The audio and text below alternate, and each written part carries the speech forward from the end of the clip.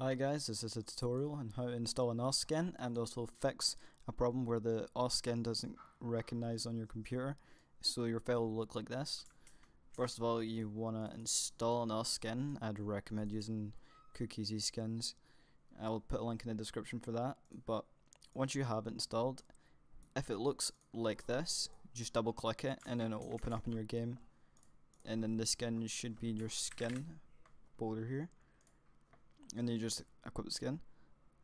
If it doesn't look like that, and it looks like this, what you do is just grab the file. The easiest way to do this is just put your OS in windowed mode, Alt tab into it while holding the file, and just drag it in, and it should work. That wasn't actually a real skin, that's why it didn't work, but yeah, the skin should just work, and then it should just equip automatically, and it should work. Thanks for watching.